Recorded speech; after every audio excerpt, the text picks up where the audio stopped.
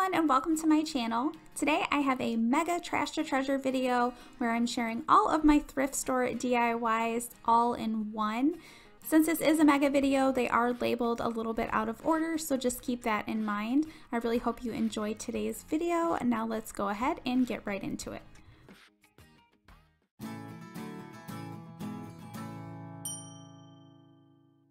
For the first DIY today, I'm going to be transforming a cutting board that I picked up from Goodwill. It was pretty large and I knew that I would be able to turn it into something really great. It was kind of already beat up a little bit, which was nice because that goes perfect with the rustic farmhouse decor that I currently have in my home.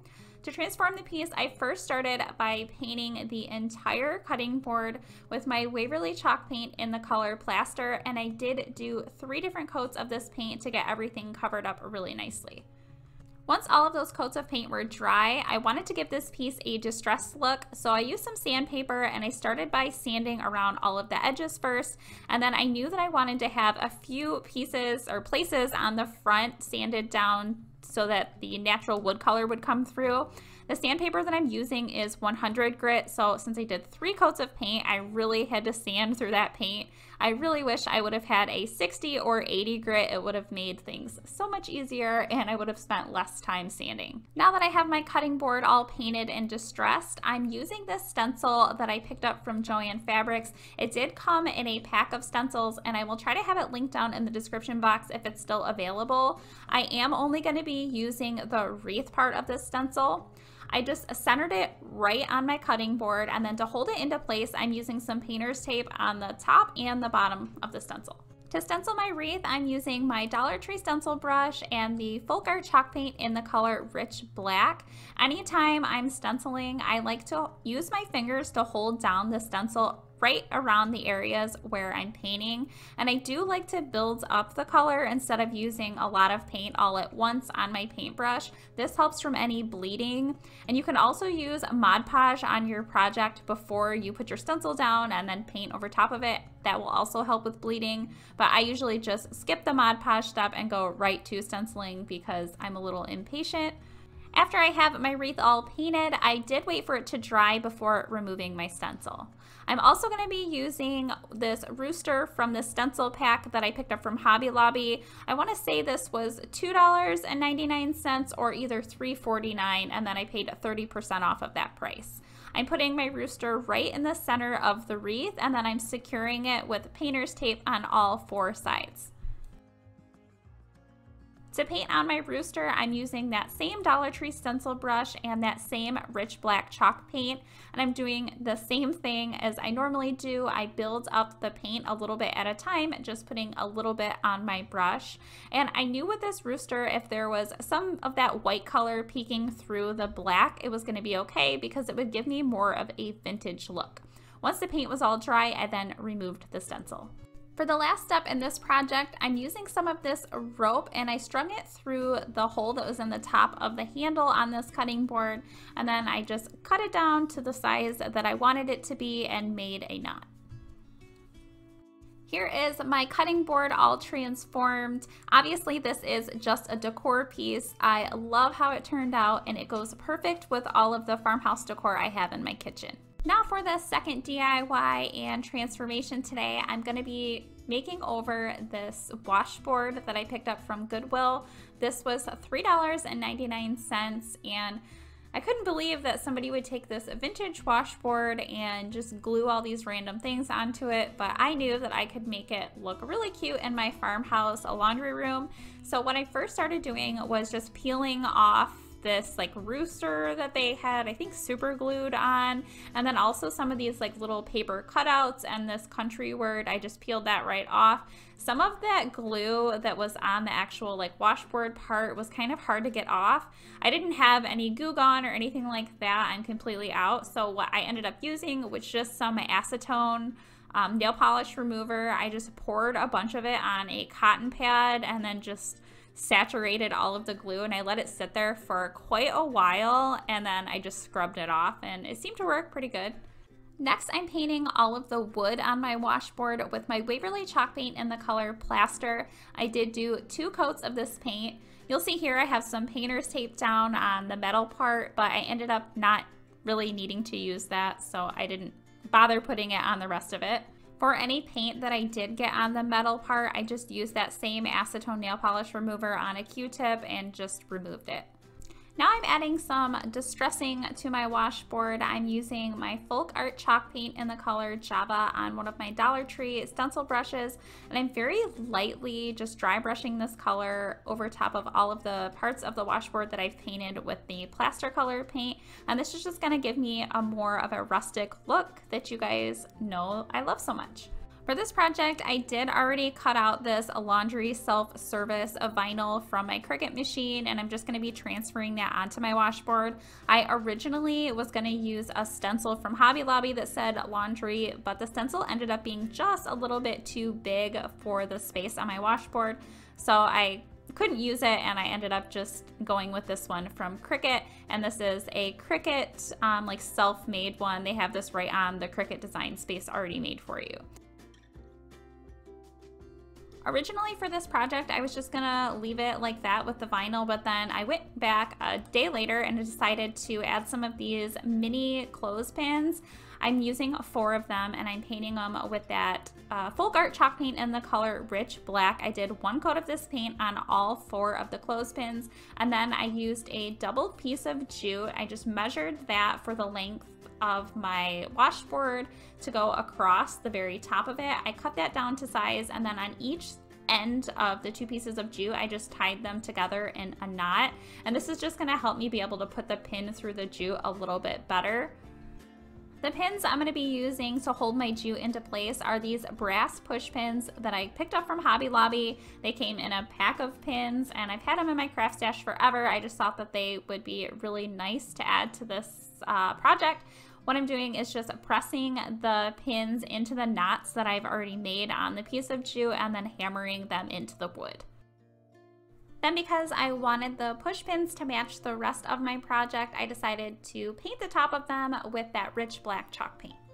For the last step in this project, I'm attaching all 4 of those painted clothespins to my strung piece of jute on the front of my washboard, and I just used a little bit of hot glue on the back side of each clothespin. And this is the washboard all transformed. I think it turned out super cute. It is way more my style. I wasn't really feeling the country glue-on vibes that the previous owner had going on, and I know that this is definitely going to be a piece I display in my laundry room. Moving right along to the 3rd project today, I'm going to be transforming this fruit basket that I picked up from Goodwill. These are always great to do so many different kinds of projects with. This one I only paid 99 cents for, so I knew I had to get it when I saw the price. For this one, I started by removing the handle on the basket. I knew that I did not want the handle to be on here, so I kind of had a hard time at getting it off. I ended up trying to pry it off with a butter knife, and that really wasn't working. And then I tried getting it off with some pliers. I was able to finally get it off, but I could not get the little push pin things on the sides off. But I knew that I was going to be covering those up with fabric, so I ended up just leaving them on. Then I started painting my basket with my Waverly chalk paint in the color Plaster. You guys will probably notice I'm using this color in all 4 of my projects today. I really love this color. And I did a 1 coat of this paint on my entire basket, even the bottom of the basket. I wasn't too worried if some of that wood color showed through the white, because that's just less distressing that I would have to do, and I really like a distressed look to a lot of my home decor. I know I said I painted my entire basket. I did not paint the entire basket because I left the inside of the basket that wood color, because I'm going to have fabric on the inside of the basket, so that really doesn't need to be painted. After the paint was all dry, I then took some of this striped fabric that I had in my craft stash, and I just started seeing about how much of it I would need to go on the inside of my basket. This is from Hobby Lobby last year. I believe they still have this fabric. I really love it so much. It's just a staple if you are into farmhouse decor. It's good to have on hand for crafts. So once I cut my fabric down a little bit, I wasn't really sure how I was gonna attach it to my basket, if I was gonna staple it, but I ended up going with hot glue. So what I did was folded the fabric over, placed the hot glue on that folded edge of the fabric, and then just pressed it onto the basket to hold it into place and for it to be attached. And I continued that step around the entire top edge of my basket. But once I got around like halfway through my basket, I realized that my stripes were gonna end up being like horizontal instead of vertical, like I've already been gluing them on. So I just had to cut some of that fabric down a little bit and just stick it into the basket, and then take a new strip of that fabric and then just start over on the other side. And then you really couldn't see where the two fabrics met together. There was a little bit of a line, but you really can't see it. I wasn't too worried about it. I continued gluing my fabric to the top of my basket until I had the fabric going all the way around. I thought it would be cute to add some extra detail to this basket, so I'm adding some of this nautical rope to the very top of the basket, right over top of that striped fabric. I'm using hot glue to attach it. I just put the hot glue right on the fabric at the top of the basket and then pressed on my rope. Once I got all the way back around on my basket, I cut my rope and then I tried to glue it down as close as I could to my beginning piece of rope so that there wouldn't be any noticeable seams. Then I decided I wanted to add some more rope, so I'm attaching rope on the bottom of the fabric. The same as I did the top rope, I'm just adding hot glue onto the basket right underneath my fabric and then pressing on my rope. Now I tried to keep my seams all in the same place where they start and end so that that can be the back side of my basket and you really won't be able to see it. For a basket like this one, you can pretty much display anything you want in it. You can do florals, you can do books and magazines, towels, all kinds of different things. But I personally decided I wanted to add some of these really pretty spring florals since we are getting into springtime. And then I added some of my vintage rolling pins, and I'm going to be displaying them on my countertop. For the last finishing touch on my project, I'm adding this unfinished wood word cutout that says gather. This is from Hobby Lobby. It came in a pack of a bunch of different unfinished wood words, and I'm staining it with my Craft Smart wood stain in the color brown. Once I have it all stained, I'm then adding a piece of jute that's going to be doubled. I just doubled it up, cut it down to size, and then tied a knot on the end. The knot part, I'm hot gluing to the back side of the H on the word gather. I'm then using some hot glue to attach both of those end jute pieces on the inside of my basket, and then I did use a little bit of hot glue to attach the jute on the front of my basket as well. And here is my basket all made over. What I love about this one is you can use it in pretty much any room of your house to display all different kinds of things, so I know I'll be getting a ton of use out of this. Now moving into the fourth and final project today, I'll be making over this wood cutting board that I picked up from Goodwill. I paid $3.99 for it, and what I loved about this one is it has the wedge on the bottom, which I knew would make for a perfect sign or just something that could be standing. So that's what I'll be doing today. I'm going to be transforming this piece into a chalkboard. To start out, I used painter's tape around the entire inside because that part is going to be where I make my chalkboard part, and then the rest of it I can paint another color. Now that I have all of my painter's tape applied, I can now start painting the rest of my chalkboard, and this I'm using my Waverly chalk paint in the color Plaster, and I did 2 coats of this paint on all of the wood portions on the outside of where I used the painter's tape. Then for the back side, it did have these like little sticky things for when it was a cutting board. I just used a butter knife to peel those off, and then I did paint this back side with the same 2 coats of that Waverly paint in the color Plaster. Then once all of my paint was dry, I used my Folk Art chalk paint in the color Castle, and I dry brushed that over all of the parts where I painted the plaster color. This is just giving my piece a little bit of a distressed vintage look. Since I have my main color on the outside all painted, I can now remove my painter's tape from the inside where I'm going to be making my chalkboard. For the chalkboard portion, I'm just putting the paint right on where I'm going to be making a chalkboard. I ended up putting way too much paint on, so I should have just put a little bit on and then brushed it on a little bit at a time, but I didn't, so I just had to wipe a bunch of the paint off that was on my brush and then try to smooth it out as smooth as I could possibly get it. I did do 2 different coats of this chalkboard paint, and I did let it dry about an hour in between each coat. And this is the Martha Stewart chalkboard paint in this gray color.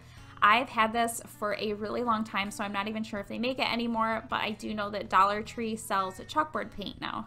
I'm adding the word farmhouse to the bottom of my chalkboard. I'm using these unfinished wood letters. These ones I believe are from Hobby Lobby, and I'm staining them with my Craftsmart wood stain in the color brown, and I only did 1 coat of this stain on all of my letters. As you can see, I have like a distressing underneath where I'm going to be gluing my letters. I actually already glued the letters on and they were not center, so I had to peel them off, and then instead of repainting, I thought it would be really cute to just add some distressing, so I sanded over where I had originally glued them. But right now I'm just re-gluing all of the letters that spell farmhouse on. I placed hot glue on the back side of each letter and then just pressed them on the bottom of my chalkboard. Then I'm using some sandpaper to sand away some of those coats of paint that I painted right over top of the magnetic strip that was originally on the cutting board. I thought it would be cute to have some distressing underneath the word farmhouse, and I did want that magnetic strip to show a little bit because I'm going to be adding a magnet with a chalkboard pen. This chalkboard pen is from Dollar Tree, and I used one of the Dollar Tree magnets and I just hot glued them together, and then there you have it. You have a magnetic chalkboard pen attached to your chalkboard. My chalkboard part is all finished, but I thought it would be really cute to add a small wreath to the front of it. So I'm using one of my grapevine wreaths that I already had in my craft stash, and some of these boxwood stems from Walmart and these mini white flowers from Hobby Lobby. I just cut and tore them down so the stems were really small, and then I hot glued them to the one side of my wreath. To make the hanger for my wreath, I'm using some of this cream color and green ribbon that I just recently picked up from Walmart. It was in with all of their spring decor. I'm cutting the ribbon down for the length that I want it to be, and then it was a little bit too thick for my size wreath, so I'm cutting both ends of that off to make the ribbon a little bit smaller. And then I hot glued the 2 ends of the ribbon together at the very top. To attach my wreath, I folded my ribbon over along the back side of my chalkboard, and then I used a push pin and just nailed that ribbon right to the back of my chalkboard. This way I can change out the wreath for different seasons or just remove it entirely. Here's my chalkboard all finished. I think it looks super cute with a wreath on it, and I can always take it off if I want to later on. The first thrift store item I'll be showing you today is this vintage paper plate holder. I actually wasn't sure what it was when I bought this, but luckily my mom knew exactly what it was. I paid $5.99 for it, and I think that's a great deal because it's such a good solid piece. Before I started making this piece over, I made sure to clean it up really well because you never know where any of these items have been. Once I got it all cleaned up, I started painting it with my Waverly chalk paint in the color Plaster. And it was a little tricky to paint this just because it had the 2 pieces and my paintbrush is long and I really couldn't get it in there very well. But I managed. I did have to do 2 different coats of paint to get all of the wood color covered up nicely. Once my paint was completely dried, I then took my Dollar Tree stencil brush and my Waverly chalk paint in the color Hazelnut, and I started dry brushing this color around the entire piece. As you guys know, I love using these Dollar Tree stencil brushes to dry brush on pretty much all of my projects. They're just so small and you can really get the paint exactly where you want it without overdoing it. I mainly focused this color around all of the edges and then just did it a little bit on all of the flat surfaces. Once I had that color on, then I went in with my Dollar Tree stencil brush once again and my Folk Art chalk paint in the color Castle, and I dry brushed this color over top of all of the same spots that I just painted that hazelnut color on. By adding this second color, it's really going to add a lot of dimension and give my piece a more rustic look. Next, I'm cutting this stencil down a little bit so that it will fit on the front of my piece a little bit better. I did pick the stencil up from Joann Fabrics, and it comes in a pack of stencils, and I've actually been using these stencils a lot in my videos. And here I'm just centering it right on the front of the piece, and then I'm using some painter's tape to tape everything down so that it doesn't move around once I'm painting. For all of the words on my stencil, I'm using my chalk paint in the color Castle, And when I stencil, I do like to use stencil brushes, and I work with a little bit of paint and I build it up as I go. And these Dollar Tree stencil brushes work really great and they're super inexpensive. I've now waited for the paint to completely dry, and now I'm just peeling off the stencil. Next, I'm cutting down this coconut liner that I picked up from Dollar Tree. I'm cutting it down into 3 different sections. Once I have all 3 sections cut, I'm then placing them down in the space in between the 2 pieces of wood here, and I'm doing them one at a time. I'm placing one piece more on the right side, I'm putting another piece more on the left side, and then I'm also going to be placing one where you can see the coconut liner coming out from the top. I'm going to be using this piece for a floral arrangement, not as a paper plate holder. So here I'm taking some of these eucalyptus stems that I got from Walmart, and I'm cutting them down so that they're easier to work with, and then just placing those along with some lamb's ear that I also picked up from Walmart right in the very top. And then for the very last step, I'm taking some nautical rope that I got from Dollar Tree, and I'm putting it right through the hole that was already in the very top handle of this piece, and then tying a large knot.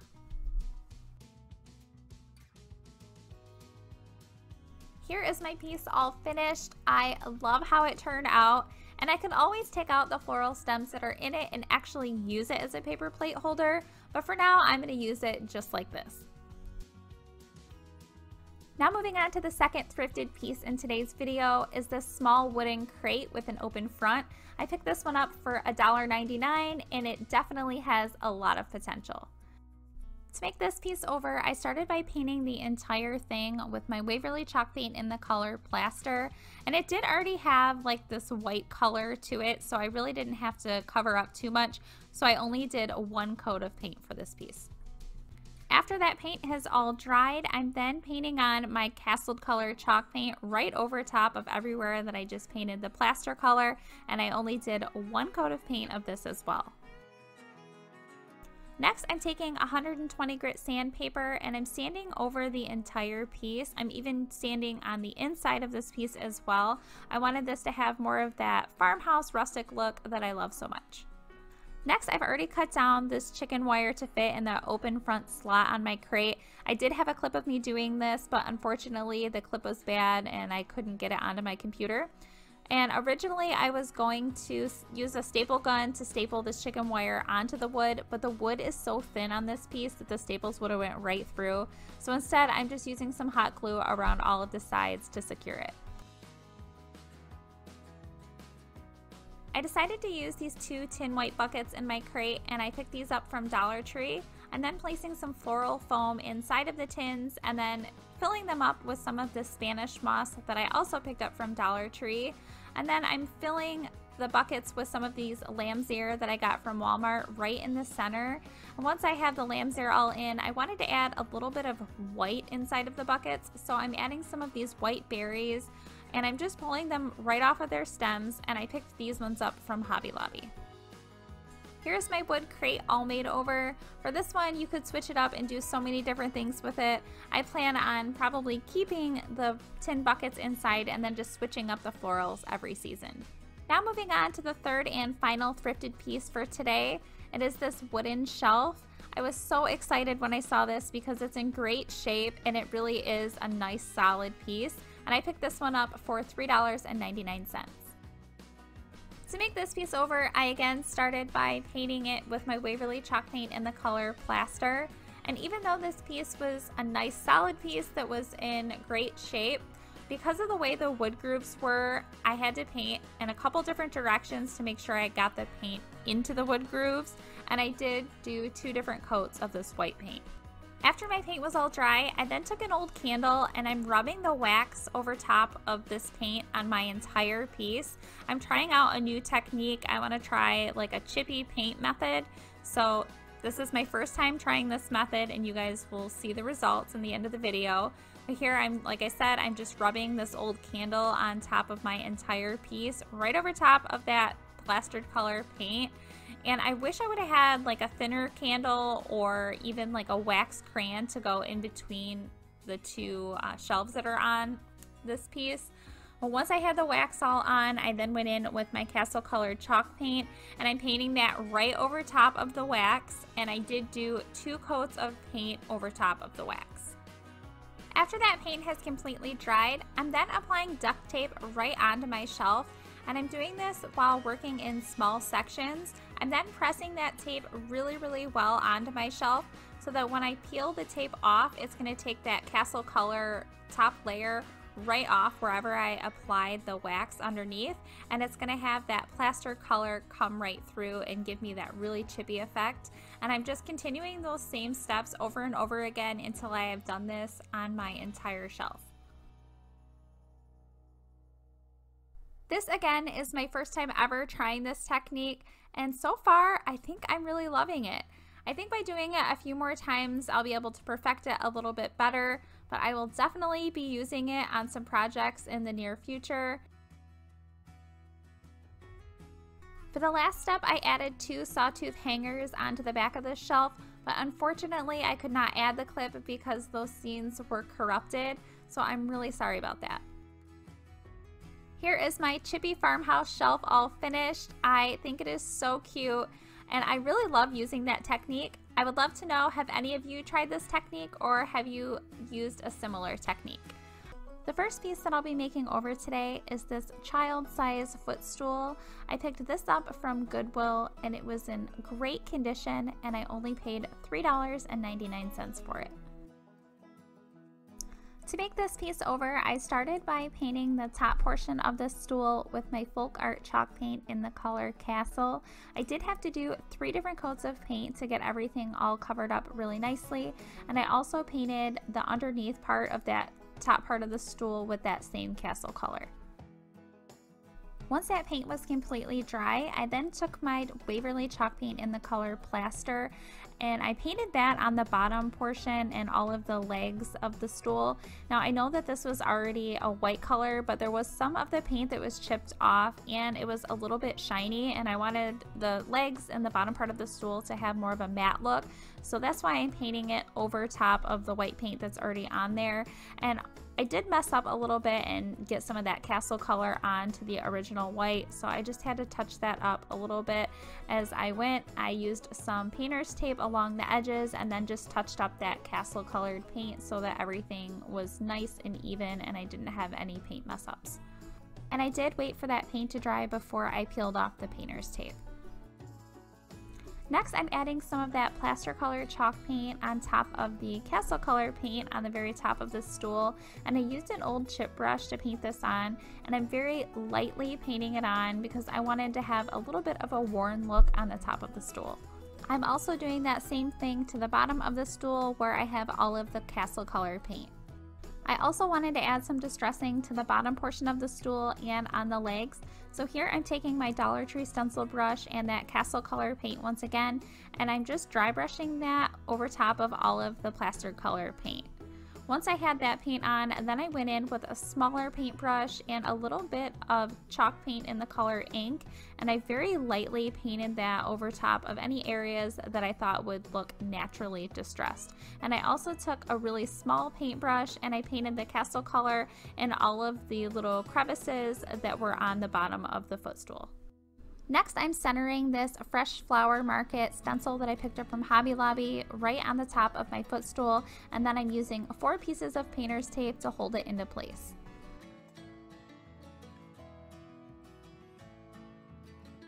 For my lettering on my stencil, I'm using the Waverly chalk paint in the color Ink, and I'm also using my Dollar Tree stencil brush. If you guys have seen any of my videos where I stencil, you know that I love using these Dollar Tree stencil brushes. And I like to build up the paint as I go. I use a little bit of paint and then just go over it a second time if I need to. This really helps from keeping the paint from bleeding underneath all of the letters. Once all of that paint has completely dried, I'm then just peeling off all 4 pieces of my painter's tape and removing my stencil.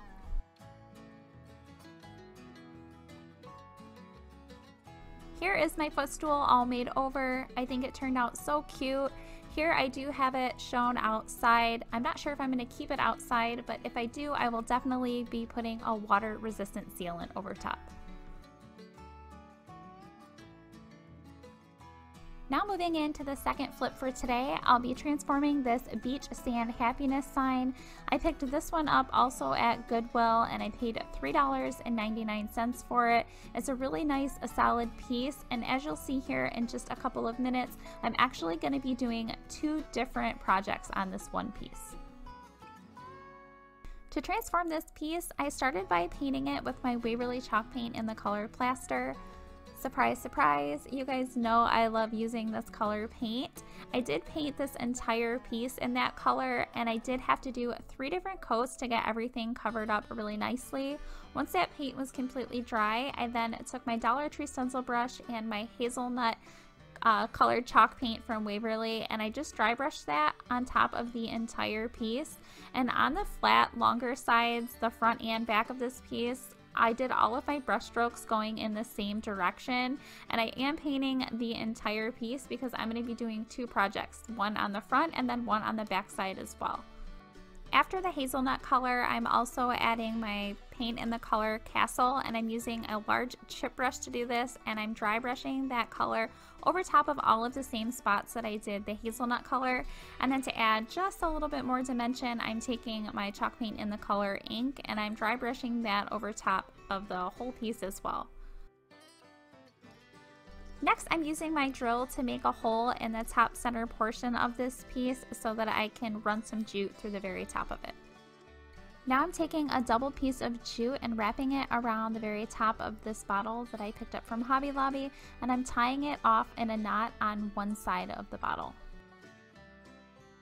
I'm taking another double piece of jute, wrapping it around the top of the bottle once again, only this time I'm tying off the knot on the opposite side of the bottle that I just did the other knot. Next, I'm taking all 4 strands of my pieces of jute and I'm stringing them through the very top hole that I drilled into this piece. Once I have them all 4 strung through, I'm then tying them all together on the very top. I'm still really loving the black and white buffalo check, so here I'm adding one of these ribbons right underneath the jute that's on the bottle and tying it into a very small bow. Next, I'm adding some Spanish moss from Dollar Tree into the inside of this bottle, and I used the end of a paintbrush to help me push it in there. Once I had the Spanish moss in, I also took some green floral moss and put that on top of the Spanish moss. Once I had the bottle all filled up, I took some of these boxwood stems, I believe these ones are from Walmart, and put them in the very top of my bottle. Here is my second thrifted piece all transformed. I love how it turned out, and I'm so happy I was able to add other pieces from my crafting stash as well. Next, you're going to see me transform the other side of this piece, and you guys already saw me paint it earlier in the video and get it all prepped and ready. I've already created this image on my computer and I've printed it onto some wax paper. I centered the image onto my piece, and now I'm taking an old gift card and pressing over the entire image to press the ink into the surface so that it transfers. I'm then taking an old paintbrush, or the end of a paintbrush, and I'm pressing over all of the lettering so that the ink will transfer a little bit better. Now, when I originally did this, I didn't think about the distressing colors that I have on the bottom. I have the Castle and the ink color, which is a little bit darker, so my transfer actually didn't end up going that well. If I would have just left this surface all white, it would have shown up a lot better. As you'll see here in a minute when I peel it off, it doesn't really show up that well. I usually love doing these transfers because 1, I always have wax paper, and 2, I always have a printer, so they don't cost me anything at all. But here I'm just peeling back that wax paper, and see, it didn't really come through very well. So to fix it, I took a Sharpie pen and I'm just writing over all of the sayings that I have and all of the garland that I have on the transfer as well. And here is the second side of this piece all finished. My writing isn't perfect, but I'm still really happy with how this piece turned out, even though I had a little mishap with my wax paper transfer. Now moving on to the third and final thrifted piece for today. It is this decorative finial. I picked this one up from Goodwill and I paid $1.99 for it. It is so cute. I'm just not a huge fan of the color. To make this piece over, I started by painting the entire thing with my folk art chalk paint in the color French Linen. This is a new color that I just recently picked up. Well, I'm not sure if it's new for folk art, but it's new to me, and I really love this color. I think it's going to be my new go-to. And I did have to do 3 coats of paint on this piece just to get everything covered up really nicely. Once all of that paint was dry, I then took a small paintbrush and my Waverly chalk paint in the color Moss, and I very lightly painted this onto the entire piece. And in some places I did a little bit more paint than in others because I wanted it to have a really natural, I guess you wouldn't say distressing because it's green, but more of like a moss growing on the entire finial. Once I had the moss color all painted on, I then went in with an even smaller paintbrush and my ink colored chalk paint, and I very lightly painted that around all of the crevices and then on the ends of all of the leaves on the top of this piece.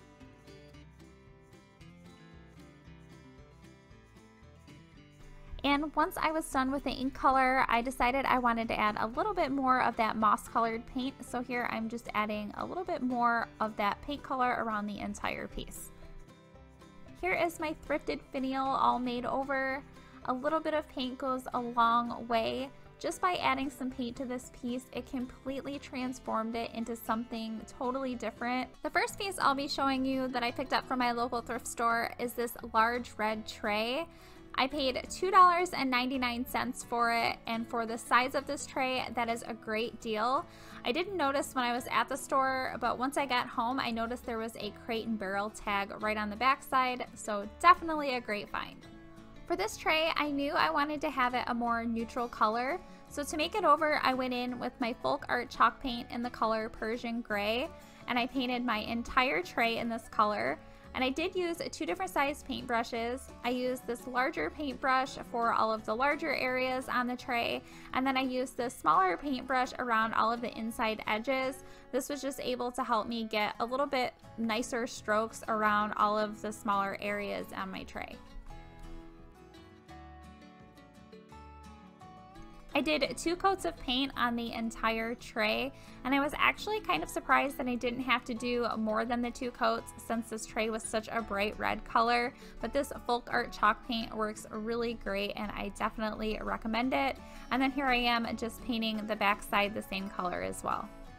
Once all of my paint was completely dry, I'm then centering this Home Sweet Home stencil that I picked up from Joann Fabrics right in the center of my tray, and then to secure the stencil, I'm placing 4 pieces of painter's tape along all 4 sides of the stencil.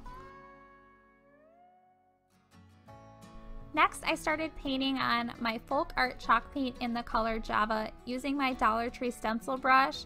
I used that same Java color on all of the words on this stencil, and this stencil did come in a pack of stencils from Joann Fabrics, and they are great quality, and I'll try to have those linked down below in the description box if you guys are interested. Once all of my paint was completely dry, I then peeled off all 4 pieces of my painter's tape and then removed my stencil. I was going to leave my tray just like this, but then decided I wanted it to have more of a rustic look to it. If you guys have seen any of my videos, then you know I love the rustic farmhouse style. So here I'm just taking my Dollar Tree stencil brush once again and that same Java colored chalk paint, and I'm dry brushing it around my entire tray.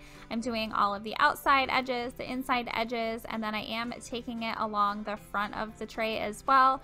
And I did do my strokes in a bunch of different directions. I did up and down, side by side, and then to make the tray a finished product, I did do the same dry brushing along the back side of the tray as well. Here's my tray all made over. I don't plan on using this piece as an actual tray. I think I'm going to add a sawtooth hanger along the back side of this tray and then use it as a wall decor piece. The next thrift store item I'll be making over is this wooden crate.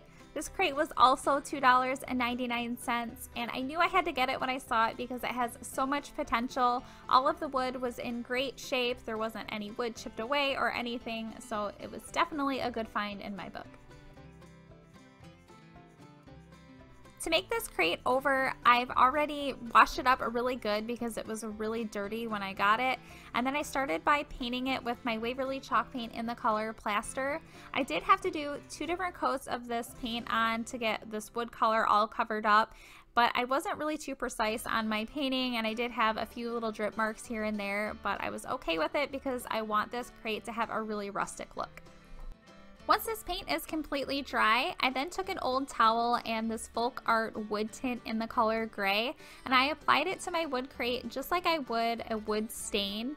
I put it on the wood and then wiped it right off, and this is really nice because it's washable with water and doesn't have any like really nasty smells like a regular wood stain would.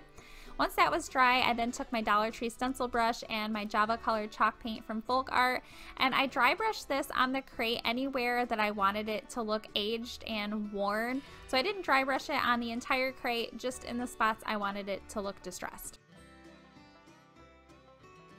Next, I'm wrapping 2 pieces of jute and tying a bow around the very top of these 2 mason jars that I already had at home.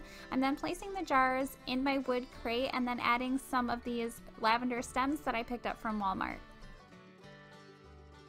I wanted to add something on the front of my wood crate, so here I'm using a scrap piece of wood and I'm spraying it with my Rust-Oleum chalkboard paint. I did have to do 2 coats of this paint to get it covered really nicely. Once that was completely dry, I then wrote with my Dollar Tree chalkboard marker, Fresh Flowers. What I love about this is I'm able to switch out the words that are on the front of my chalkboard, and I can switch out my flowers in my jars for each season.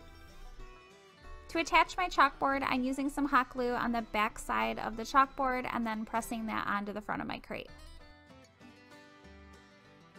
Here's my wood crate all made over and transformed. I'm so happy with how it turned out, and I love how I'm able to switch it out for each season by switching up the words on the chalkboard and the florals in the jars. The last thrift store item I'll be making over today are these 2 gold candlesticks. They were $2.99 a piece, and they are such good quality. They're really heavy, so I was super excited when I found these. To make these candlesticks over, I started by painting them with my Folk Art chalk paint in the color Java, and then after I had both of the candlesticks all painted, I ended up changing my mind on how I wanted them to look. So I'll have them all painted in this Java color, and then here you'll see me painting over that Java color with my Waverly chalk paint in the color Plaster. I painted 2 coats of this color on the candlesticks, and then in a few different spots I had to touch it up with a 3rd coat, but that was only in a few spots. Once both of my coats of the plaster color are completely dry, I then took my Waverly chalk paint in the color Hazelnut on my Dollar Tree stencil brush, and I dry brushed that on both of my candlesticks, and I focused most of the paint on the parts of the candlestick that stick out. Then wherever there's a crease on my candlesticks, I used this small paintbrush and that same color Hazelnut, and I painted a line around all of the creases. As you can see here, just by adding the hazelnut color on top of the plaster color, it's giving the candlestick a lot of dimension, and it's already starting to look more vintage and aged. Once I have the hazelnut color all on, I'm then taking my Folk Art chalk paint in the color Castle and my Dollar Tree stencil brush once again, and I'm dry brushing this color on top of everywhere that I just painted that hazelnut color, and I'm taking my small paintbrush once again, and then in all of the creases over top of that hazelnut color, I'm painting on the Castle color. By adding this 2nd color onto the candlestick, this is really going to add a nice vintage look. Here are my candlesticks all made over. I ended up adding 2 candlesticks with a little bit of Spanish moss for springtime. I can't believe how good these look. They look just like the ones that you could buy at Hobby Lobby or Kirkland's for a lot more than just the $2.99 a piece price. For DIY number 1, I found this pizza pan. I think this is what it is. It's this like really large wood piece, and I picked it up from Goodwill. It was $2.99, and I knew that this piece had so much potential and that I could definitely do something with it. So the first thing that I started to do with this piece is I painted it with my Waverly chalk paint in the color Plaster. I did have to do 3 different coats of this paint to get everything all covered up nicely. And then once the paint was completely dried, I went in with some sandpaper and I started sanding around all of the edges first to give this piece a really rustic, distressed look. And then once I had all of the edges sanded, I took that same sandpaper and just started sanding in random spots on the front of this piece. Again, I wanted it to be really rustic and distressed, and I did use a 60 grit sandpaper, so it was really rough and distressed looking. And I did do the exact same thing to the other side of this piece as well. I wanted both sides to look exactly the same. And then I'm also using this Hello Word piece that I picked up from Hobby Lobby. I've had it in my stash forever and I'm finally using it today. I decided to paint it with the Folk Art chalk paint in the color Rich Black, and I only had to do one quick coat of this paint to get everything all covered up. And then I'm also going to be making my own bow for this piece today, and I'm using this burlap ribbon from Walmart, and I did get this around Christmas time last year. I'm just seeing how large I'm wanting my bow to be, and then I'm cutting this piece of burlap ribbon down to size. Then to add some detail to the burlap ribbon, I'm using some of this buffalo check ribbon from Hobby Lobby, and I'm cutting the buffalo check ribbon the exact same size as the burlap ribbon, and I'm actually going to be attaching these two together. I'm using some hot glue on the burlap ribbon and then just pressing the buffalo check ribbon over top of that to attach it, and I am attaching it right in the center. Then I'm taking this piece that I just created and I'm forming it into a circle. To form it into a circle, I'm just hot gluing the two ends of the ribbon together. Then to make another piece for my bow, I'm taking the same burlap ribbon and I'm cutting this piece a little bit smaller than the first piece that I did. And then the same with the buffalo check ribbon, I'm just cutting that piece the same size as my burlap ribbon, but only a little bit smaller than the first one I did.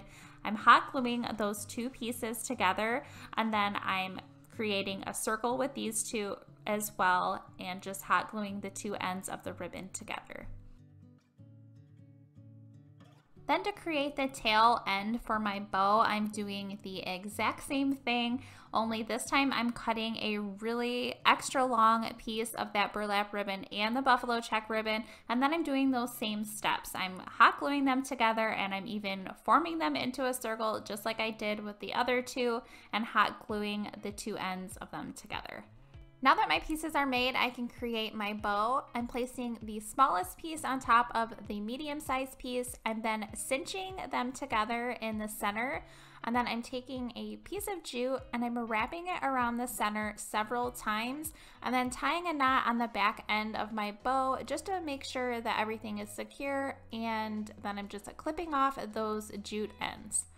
Then to add some detail to my bow, I'm using some of this cotton cord from Hobby Lobby, and I'm first starting to attach it on the back side of my bow. I'm then wrapping it around the front of my bow 3 times, and then I'm just clipping that end off on the back side of my bow and then hot gluing it down. Now I can start placing things on my piece. I'm taking the tail ends of my bow, which is the longest piece I made, and I folded it over in the center. I'm then just kind of figuring out where I'm going to want to actually glue everything down before I glue it down. Once I get it all figured out, I then place some hot glue onto my piece and then place my tail ends onto that. And then I just start attaching the rest of my bow, as you can see here. The greenery I'm going to be using are these lamb's ear stems from Walmart. I'm also using some of these greenery pieces, I believe are from Hobby Lobby, and then these eucalyptus stems also from Walmart.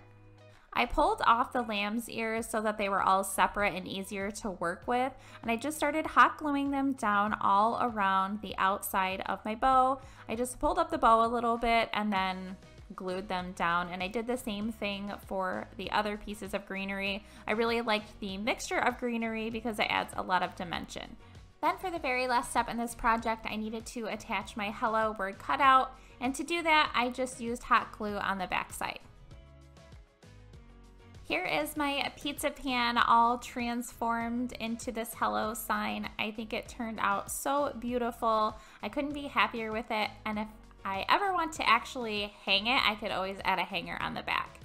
Now moving into DIY number 2, or transformation number 2, I'm going to be making over this cute little table that I picked up from a local garage sale for only $4.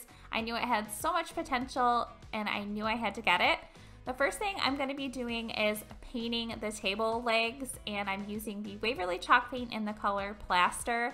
Whenever I'm making over a table, I always like to start by painting all of the legs before I start painting any tops of the tables. I'm then flipping my table over and starting to paint the surface on the shelf that's on the bottom of the table, and then I did the top of the table as well. I always like to paint the underneath portions of my table as well. Even though you're not going to see it, I just like to do it because it makes the table look finished. Then once the table was all painted and dried, I wanted to add a little bit of distressing. So I'm taking some 60 grit sandpaper and I went around all of the edges of the top of the table and then also the bottom shelf. And then this table had really beautiful detail on the legs, and I wanted those to pop. So I took my sandpaper and just sanded around all of the details. And then to seal my table, I'm using this Minwax polyacrylic protective finish, and I'm using it in clear matte, and they do have a bunch of different finishes. And I just used a paintbrush to paint this on, and I did do 3 coats of this sealer to make sure that everything is sealed really nicely and my paint will last. For the top of my table, I knew I wanted to have a design, so I created this one here in my Cricut design space. It says, "For the best of times are always found when friends and family gather round." So I just did my usual cutout with my Cricut, and then I transferred it to the top of my table with a little help from my puppy Cooper. And here is my table all transformed and flipped. It was definitely a good find for $4, and I'm so happy with how it turned out. Next, for transformation number 3, I'm going to be making over this beautiful large tray. This is, I believe, an old vintage like TV tray. This was my grandmother's, and I've been waiting to do something with it, and I finally decided to make it over. It's beautiful as is, but I knew that I wanted to do something with it. I first started using the Waverly chalk paint in the color Plaster. No surprise there, I use this color and paint all the time. I did have to do 3 different coats of this paint to get that brown stain color all covered up. After all of my coats of paint were dry, I then wanted to add a little bit of distressing. No surprise there either. I love distressing. You guys know that if you've seen any of my videos. I took my 60 grit sandpaper and I started going around all of the edges of my tray. And then this tray had some really beautiful detail on the sides. I had these grooves and I really wanted those to pop. So I went in between all of those grooves with my sandpaper to make those really stand out. Then I decided to add some of this folk art chalk paint in the color Castle. Here I'm just using my Dollar Tree stencil brush to dry brush this color on in random spots to give it some more distressing. Once I had the back all painted, I did the same for the front. I didn't add as much distressing with the paint on the front as I did with the sanding, but I did want to add just a little bit of extra distressing with the paint. I'm also using this stencil. This one's from Joann Fabrics. It came in a pack of stencils. It says, "Life doesn't have to be perfect to be beautiful." And I'm just placing it in the center. I used my painter's tape to hold the stencil down. And then for all of the words on my stencil, I'm using my folk art chalk paint in the color Rich Black with a Dollar Tree stencil brush. And then for the little vine on the bottom, I'm using the folk art chalk paint in the color Sage Shadow. Then once the paint was all dry, I removed all of the painter's tape and the stencil. This is what the tray looks like all transformed. I think it turned out absolutely beautiful and it really fits way better with my decor, and it'll always have a place in my heart since it was my grandmother's. Now for the last transformation today, transformation number 4, I'm going to be making over this really cute recipe box. I picked this up from, I believe it was Salvation Army, and it was $3.99. It's cute as is if this was the kind of style that you have in your home, but I wanted to make mine a little bit more farmhouse. So the first thing I did was start painting it with the Waverly chalk paint in the color Plaster. And I did 2 coats of this paint. I painted the entire thing. I even painted the inside because of course I want this piece to look completely finished. For the front of this piece that says the words recipe, I painted that with that same Waverly paint and Plaster as well. And then for around that piece where it was originally like a dark green color, I painted over that with my Castle Color chalk paint from Folk Art, and I did 2 coats of this paint. Once all of the paint was dry, I wanted the recipe word that was cut out on the front of this box to stand out a little bit.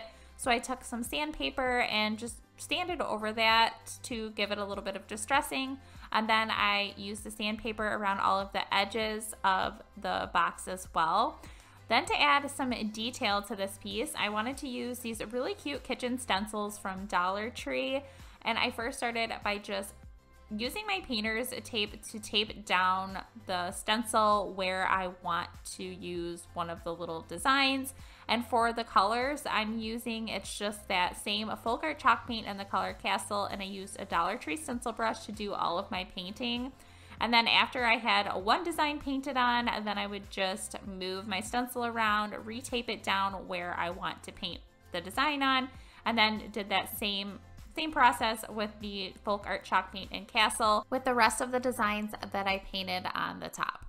And this is the recipe box all transformed. It now fits perfect with all of my farmhouse decor, and I think it turned out super cute. The first item I'm showing you today is this wooden bottle caddy. I picked this up at Goodwill for $3.99, and it is such a good solid piece, and I knew it would be perfect to flip.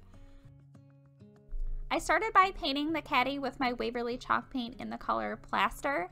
I did paint the entire piece in this color, and I had to make sure to paint in a couple different directions so that I was able to get all of the paint inside of all of the wooden grooves. This piece was made with really rough pieces of wood, which I like because it makes it look really rustic. I also really love that this caddy came with a bottle opener already attached to the side. I originally was not going to take it off when painting it. I was just going to paint around it, but then I decided it was probably best for me to take it off, paint underneath where the opener is going to sit, and then place it back on once I was done painting. Once that plaster color was all dry, I then wanted to distress this piece.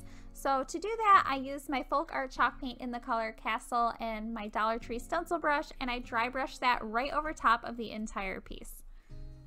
And then once I was done painting, I reattached the bottle opener that was on the side of the caddy.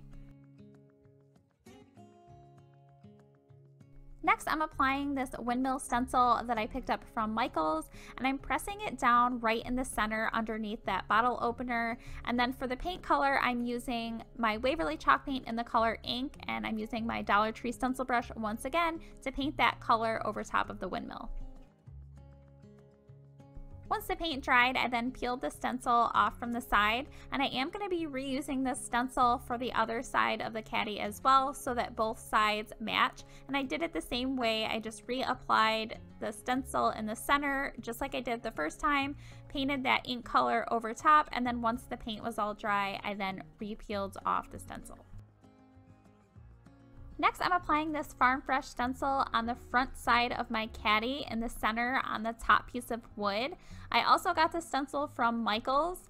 All of the stencils that I'm using today on this project are all from the same pack of stencils, which is really nice. And the color that I'm painting over top of the Farm Fresh is the Waverly chalk paint in the color Ink once again, and I'm also using the Dollar Tree stencil brush.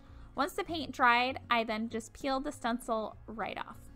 Originally, I was going to leave my caddy without these little houses painted underneath, but when I saw this stencil and it was the perfect size, I knew I had to use it. So I placed it right in the center of the bottom piece of wood on the front of the caddy underneath where I painted the Farm Fresh.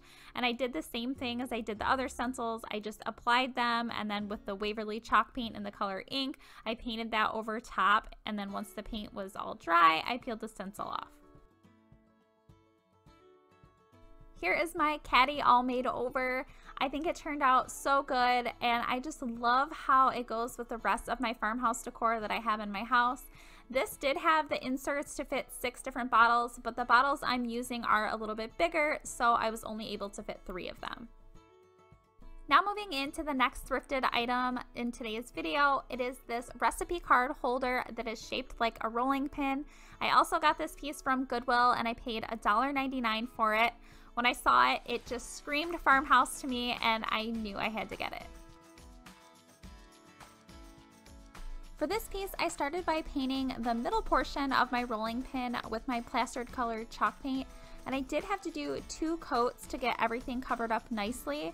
And for around the sides by the handles, I did use a smaller paintbrush so that I could get in all the little areas really well, and I wasn't really worried about getting the paint on the handles because I knew I would be covering it up with a darker colored paint. After the plaster color was all dry, I then started painting both of my handles. I used the folk art chalk paint in the color Castle for these, and I did use a smaller brush when painting this color on so that I didn't have any mess ups and get any of this Castle color onto my plaster color. Next, I'm applying this Blessed stencil that I picked up from Michael's. I'm placing it on the front of my rolling pin on the lower right hand side, and I'm just pressing that stencil right on the rolling pin until it's placed exactly where I want it to be. For the paint, I'm using my Waverly chalk paint in the color ink and my Dollar Tree stencil brush. No surprise there. And then I'm just dabbing this paint right over the letters, but I'm not using a ton of paint because I want it to look kind of worn where my words are. Once my paint is all dry, I'm then peeling off the stencil. For my handles, I wanted them to have a little bit more color to them, so I had some of that leftover plastered color paint on my brush, and I just very lightly painted that on both of the handles. And for the center of the rolling pin, I took some of that Castle color paint that was left over on my brush and very lightly painted that over the entire center portion of my rolling pin. For the very last step, I added some of this buffalo check ribbon that I picked up from Hobby Lobby. I just placed it around one of the handles and tied a really simple bow. And here is my rolling pin recipe card holder all finished. I'm so happy with how this one turned out. It took me hardly any time at all to make this one over, and it looks perfect in my farmhouse kitchen. Now moving into the last and final flip item for today, it is this really simple wooden cutting board. I picked this up also at Goodwill and I paid $1.99 for it. I knew when I saw it that it was going to be a perfect project piece.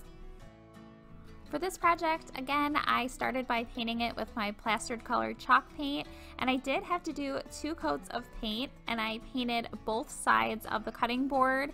After I was done in painting the first coat though, I realized that some of the cutting marks on the board were coming through, so I took some sandpaper, I believe this was 120 grit, and I just sanded over all of the marks that you could see, like where there was cuts in the board, and then I just painted the second coat over top of that.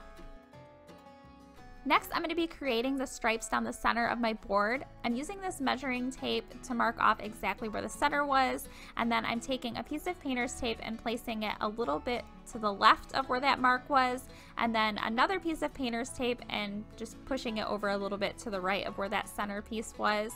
And then I'm taking my Waverly chalk paint in the color Steel and painting that in between the 2 pieces of painter's tape. After the paint has dried, I'm peeling both pieces of painter's tape off. Now I'm going to be making a smaller stripe to the right of the one that I just created.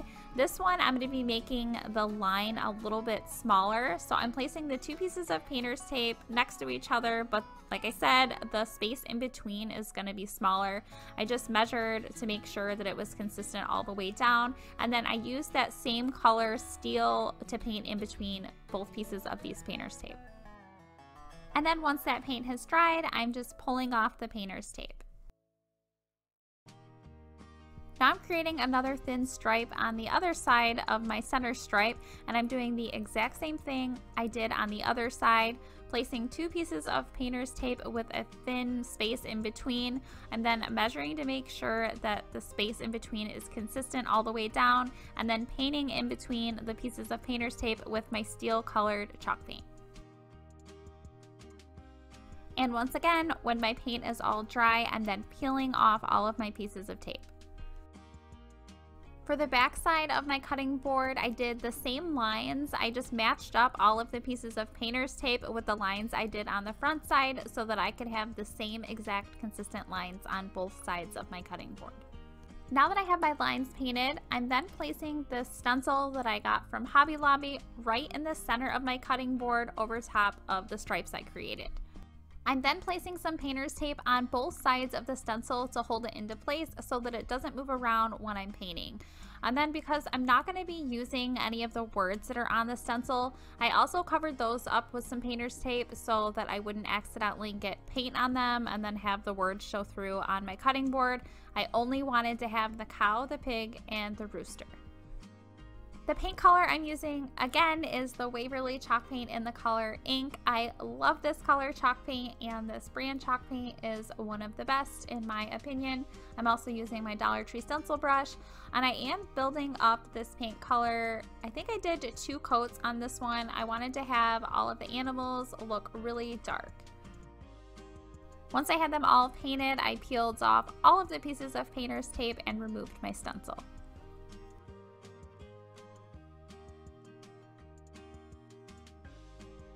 I'm now distressing my entire cutting board using a piece of 120 grit sandpaper, and I'm pretty much just sanding in all of the areas that I think would look good distressed. And as far as all of the animals that are painted in that ink color, I did not sand over top of those. All of the paint dust that's coming up from that plaster color is actually going like over top of the black part of the animals, and it's making them look really distressed, which I loved. And for the last step, I'm tying a piece of this white and black buffalo check ribbon from Hobby Lobby around the top of my cutting board and tying a really simple bow.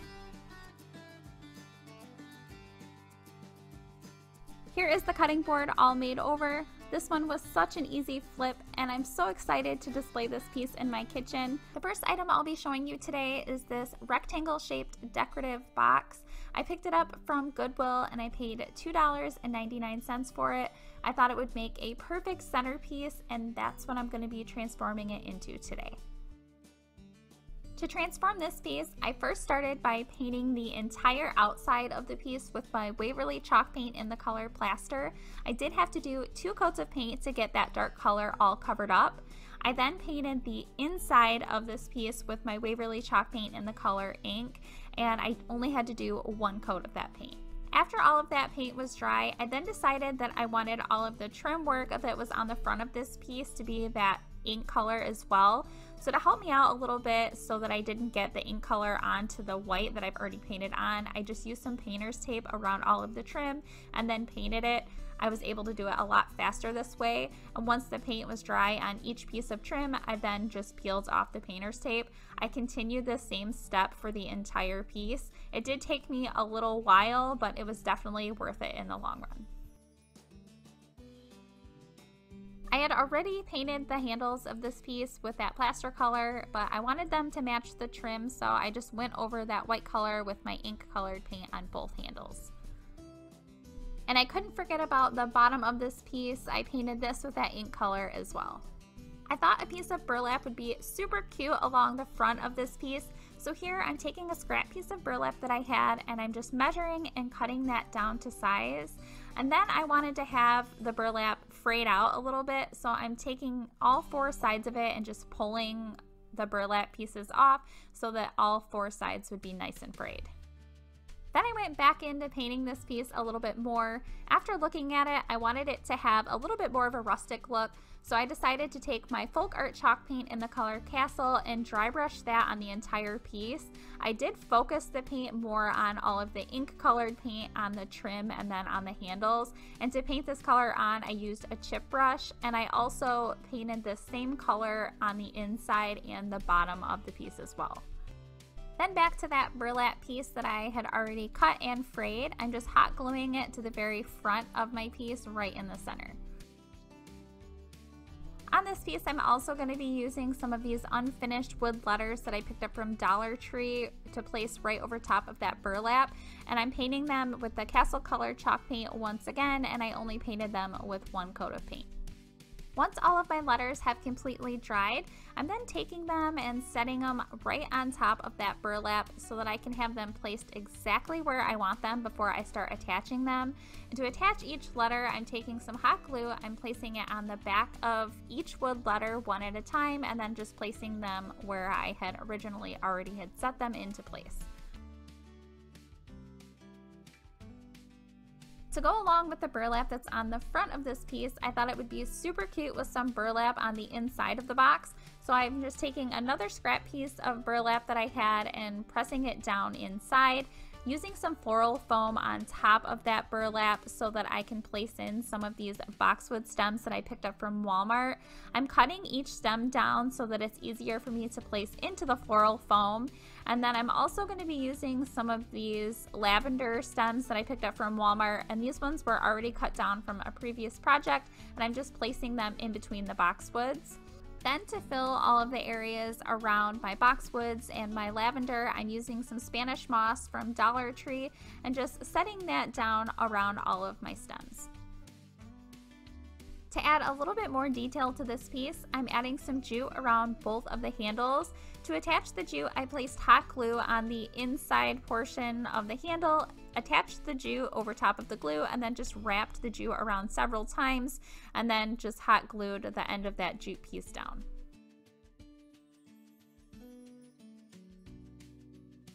Here is my flower box centerpiece all finished. I love how this one turned out.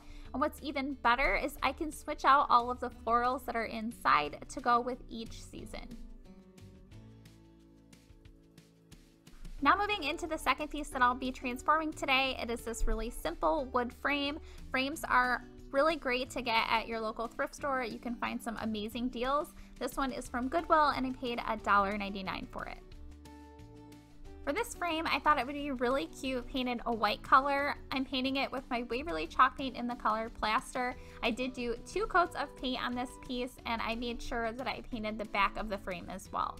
After my frame was completely dry, I then took my Folk Art wood tin in the color gray, and I used an old towel to apply this, and I applied it just like I would a stain.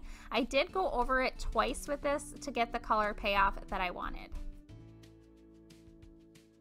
Next, I'm taking 5 large popsicle sticks that I picked up from Dollar Tree, and I'm going to be placing these on the inside of the frame so that it gives an appearance of wood slats, but I needed to measure them and cut them down to size. So to cut them down, I am using some scissors, and I just cut off the top and bottom portion of the popsicle stick.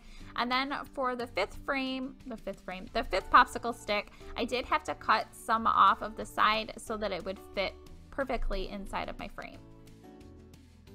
Now that all of my sticks are cut down, I'm applying my Craftsmart wood stain in the color brown, and I'm using an old towel to apply it to all of the front sides of my popsicle sticks. This is a water-based stain and it dries really fast. Next, I'm attaching my popsicle sticks on the inside of my frame. To do that, I'm placing hot glue on the inside lip of the frame and then pressing down my popsicle stick on top of the glue, and I continued that step until I had all 5 of my sticks attached. The design that I'm using on the front of my frame is this Bless Our Nest stencil that I picked up from Michael's. This does come in a pack of stencils, and the color that I'm using to paint over top of my stencil is my Waverly chalk paint in the color Plaster, and I'm using my Dollar Tree stencil brush to apply the paint. After the paint completely dried, I then peeled back my stencil. To go above my words, Bless Our Nest, I'm using some of this buffalo check ribbon that I picked up from Hobby Lobby. I'm making a really simple bow, and then to attach the bow above my words, I'm using some hot glue right on the wood and then pressing the bow on top of the glue. And then for the tail ends of my ribbon, I'm just cutting those into a diagonal shape. Here's my frame all made over. I think it turned out absolutely beautiful, and I love the way that it looks displayed in my home.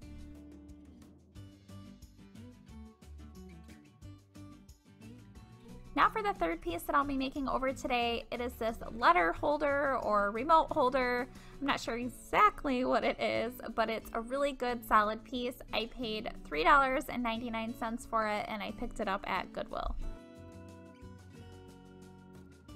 I knew that I wanted this piece to go with the rest of the decor that I have in my home, so I'm painting it with the folk art chalk paint in the color Castle. I did have to do 2 coats of this paint to get the black color that's originally on the piece all covered up.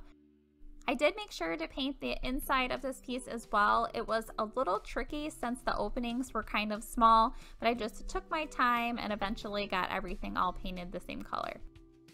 Once those coats of paint were all dry, I then took a chip brush and my Waverly chalk paint in the color Plaster, and I dry brushed that color over top of my entire piece. I wanted to add a little bit more depth and dimension to this piece, so by adding this second color, it really makes everything pop. Next, I'm placing this home stencil right on the center portion of my piece. The stencil is from Michaels, and for the paint that I'm using over the top of the stencil, it is my Waverly chalk paint in the color Ink. And to help me not get any of the ink color on all of the places that I've already painted, I'm using a small piece of paper around all of the areas that I'm stenciling. Once that paint was all dry, I then simply peeled off my stencil. To make my homeward look a little bit more distressed, I'm taking that plaster color paint on a chip brush and very lightly dry brushing over top of it. Here is my piece all made over. I did end up using it as a remote holder. I placed a book in the back side, some coasters, and of course my TV remotes. And that wraps it up for today's thrift store makeovers. I really hope that you enjoyed today's video. If you did, please be sure to give it a thumbs up. If you're not subscribed, I hope that you will consider subscribing. Please be sure to hit the notification bell so that you don't miss out on any of my future videos. Thank you so much for watching.